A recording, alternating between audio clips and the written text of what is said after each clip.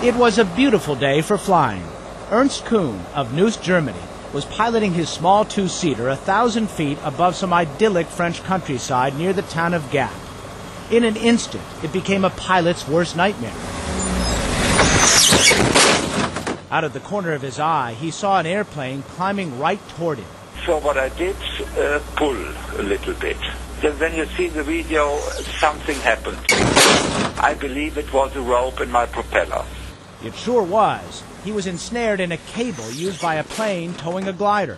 He was dropping like a stone. So what did he do? The first I did was switch off the engine. And immediately afterwards, pull the parachute. A parachute not just for him, but for his whole plane. He wafted into an orchard and walked away without a scratch. I can't understand how it was so, but it was so. It was a moment with, I think, very, very much adrenaline.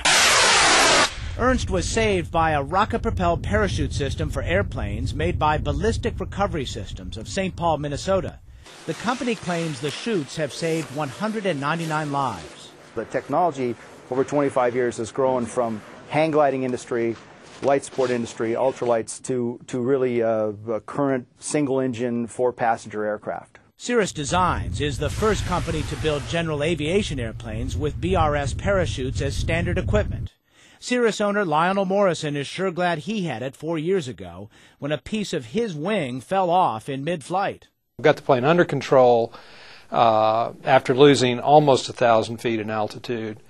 Was able to take it out to a remote area where I deployed the parachute and, of course, floated to safety, and, the rest is history. Lionel is pretty sure that chute saved his life. Obviously, without the parachute, I would have had no choice but to try to land it, and I just don't know how that would have turned out. Lionel is back in the air again with an identical plane, and Ernst rebuilt his little bird himself, and, of course, installed a new chute before he took flight again. Do you think that you are alive today because of that parachute? Yes, 100%. 100%.